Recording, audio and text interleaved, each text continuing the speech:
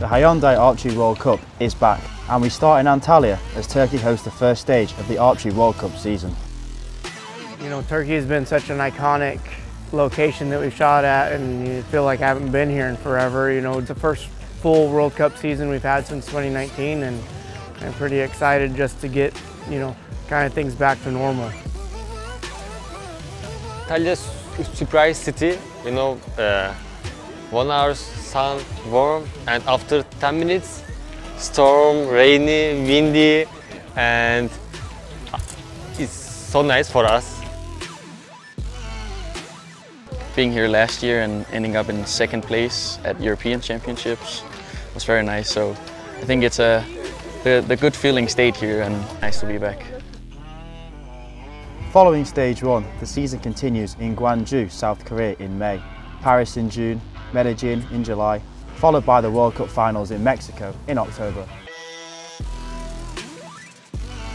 Really cool to be in my own country, and especially because we have a World Cup there, so people will be there to see us and my family will be there, so that's really important for us as a country.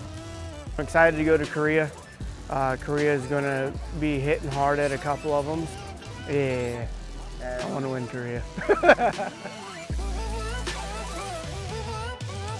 It's a new season with new challenges, but who will surprise us in 2022? In front we have this great star called Lisa Barbelin, so I hope it will be her.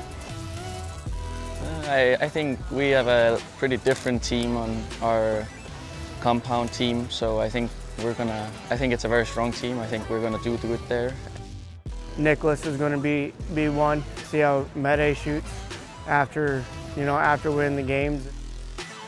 Doesn't matter for me. All archers, one by one. I think we have to, you know, keep Sarah Lopez in mind, obviously, and then Ella is coming on strongly.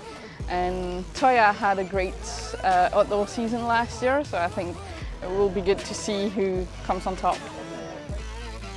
Any day on elimination day, you could be the best shooter on the field. You know, you just got to shoot them at the right time. Really just looking to go shoot my game and, you know, just go try to win them all like I always do.